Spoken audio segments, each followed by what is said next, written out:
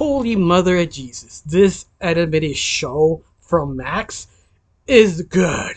Of course, this is the first time on my channel. My name is Richo. I like to talk about animation. Of course, you've never heard of the show called Scavengers Ridge.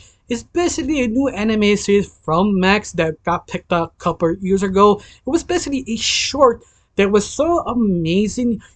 They actually won so many different awards. So good that HBO Max or Warner Brothers picked it up to make it a series. Of course, if you want to see the original shorts, it's on YouTube.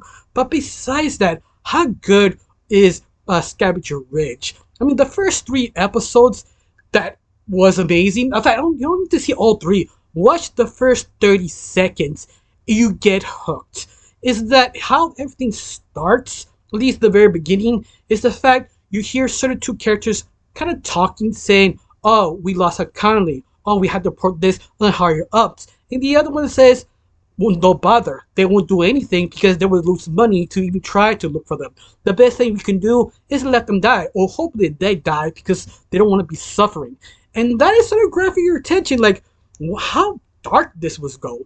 In a way, it's pretty dark, but great, creative, but also nihilistic, but at the same time hopeful is sort of the best way to describe it. Like, I try not to ruin that much. In fact, this is the point I recommend turn off the video right now, because the less you know, the better. Because it really does surprise you, because it keeps you guessing what's gonna happen next. But if you don't, you just want to know what's it about, and you don't mind some spoilers. Even that, if I tell you the spoilers, it definitely not ruin it, because the art, the storytelling just grabs your attention. I mean, another good example is the next other 30 seconds. You see one of the group members trying to survive this unknown planet, rewind an animal, that the animal is not screaming, that you see this old man just ripping the guts and reconnecting, taking things from this animal, and this animal doesn't feel anything. He just, okay, cool, he just walks away. But it keeps showing how creative and unique this planet really is, because the animals, the plants, Mother Nature herself is so adaptable, so fluent, that it feels science and Mother Nature becoming one. Like, they quite literally take a vine and use it like a wire to connect a battery to charge another battery. Even that is just a vine, but the vine doesn't look like a vine, it looks something else. But it's kind of comes really hard that it want to be used. When you turn it off, it kind of becomes the vine again. And that's what I mean.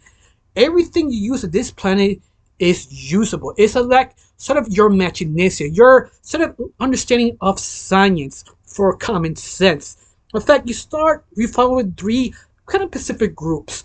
Each one is completely different, but each one sort of connected who they are and how they got there, because you see in the present, but pretend which episode you go, you find one of the characters, but you see the past, what they did before they got there, but just a little bit to intrigue you how they got there. You understand their personalities and the sort of the scenario they got there, and that is sort of grab even more your attention, because it's the world is just creative how they attempted to survive. Let's start with the first group. The main lead for right now is Sam, this sort of old geezer who is, I can say, the captain of this colony, that he's trying to restart and scavenge all the little pods he can find to keep moving forward with his assistant Ursula, and trying to figure out how to survive. And you just see them sort of thinking, like, there's basically like a small little building there. They're trying to go in, but they can't go in because it has poison.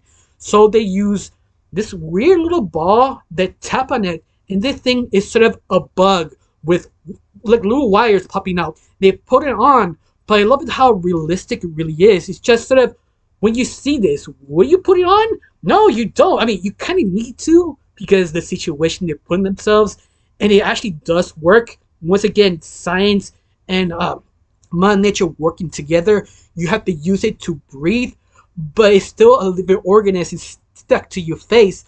But you sort of see our main lead sort of uncomfortable, but at the same time, it's the only way to use. But it also show you how dangerous and fragile this thing really is. Even going in, you don't know this planet. If you touch something, you kind of have mushroom pop out of your hands or break it apart. It's sort of very artistic, creative, almost like sort of 80s sort of type of movies like Fire and Ice. Like you touch something, your finger will bend a certain way, a mushroom will pop out, or crystal, or you just see a cycle of life passing through as an animal that fall in the hole, becoming old, becoming a skeleton, being reborn as a plant. A lot of trippy things happen, but of course it warns you you have to be careful what you touch. But you just see Sam and Ursa trying to adapt, trying to reactivate the only peace colony to get closer so they can leave. That's group one. Group two was basically Caleb. He's sort of the stuck inside a sort of capsule that he's freaking out, being delusional, but you don't know who he is. Like the second episode, they explore a little bit more that he sort of could be responsible the situation he got himself into in the crew is hinting that, but yet his scenario is interesting. Is that he seems sort of delusions. And you think, oh, it's just normal delusion of madness. No, no, no. There are wild alien creatures that give you delusions.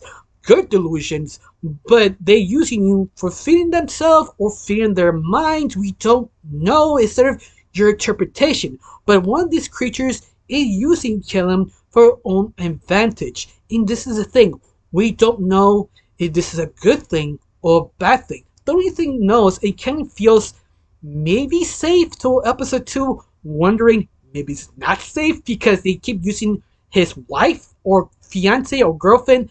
The sort of backstory, they don't tell you exactly what is the relationship, but you know it was friction with this woman. So they use this woman to kind of convince Killam to follow the alien. But Killam sort of knows, but he doesn't know, should I continue doing this? But at the same time, he feels alone. He needs someone to talk to. And that is sort of interesting. Like, have the handset. Do I trust this alien? Do I run away? And it shows he run away. He can actually die because he doesn't know how the planet actually works. And that's just so interesting. You have this sort of weird relationship that this thing could kill me, or I kill it, or who knows? This is actually is a good deal for both of us. And that's the thing. He grabs you. Just wonder what's gonna happen next. This sort of relationship is sort of be death at the very end, or survival, or something like that. Now the last one is still also interesting. Every time sci-fi have multiple different groups trying to survive the island, one member is sort of less interested in the other. They usually what happens, but all three of them are interesting, especially Ozzy. Ozzy, she herself is sort of like a farmer in a way that she trying to rebuild and make food for herself to survive with her assistant robot that is could be AI, but at the same time she doesn't know how it works. She doesn't know if the program she was given is actually working or is it makes functioning, because every time she asks this robot to do something, it does it, but it also does other things that she's not sure. Is it programmed to do that or not to program to do that? Even they ask the question of the machine, doesn't really know how to answer it. And almost this robot has almost a soul. The way if I describe a soul is the memories who make the soul.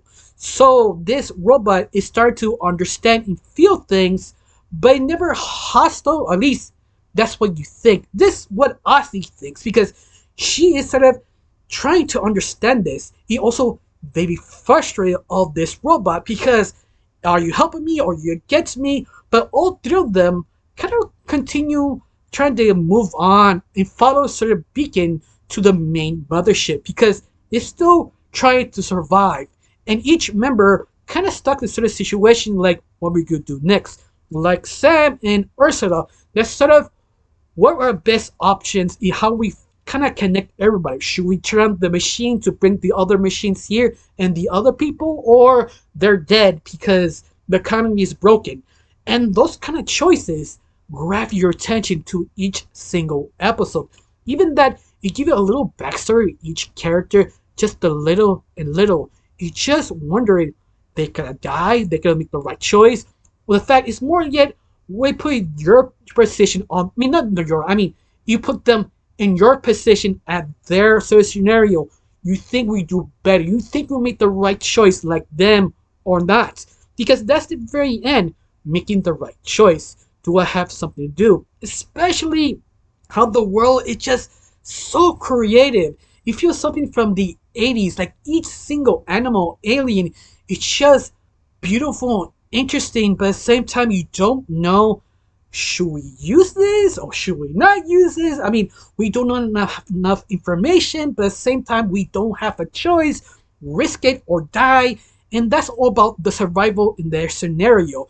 Go to the broken colony, hope you meet the other members, and hope they don't die. He also sort of explained how the ship collapsed. It was Kayla, was Sam, or was all three of them to combine screwing around or not taking serious of their own job. There's so many questions, it just sort of grab you, but yet it's just so much science fiction. I mean, the world is just so creative. This show by itself could be cartoon of the year because how deep, interesting, and certain scenarios they put themselves just grabs you. Of course, have that quick question: how you felt about this 3 episodes premiere? Do you love it? Do you hate it? You're hyped because this was a short, became a series that I hope will be successful and get a season 2 because Max sort of promoted. They try to promote it because they don't have the money or funds to promote it. So yeah, did you see the commercial of this anime series or not? Tell me down below, let me know. Honestly, I got nothing else to say. Just thank you for watching. Don't forget to subscribe and have a wonderful day. Bye.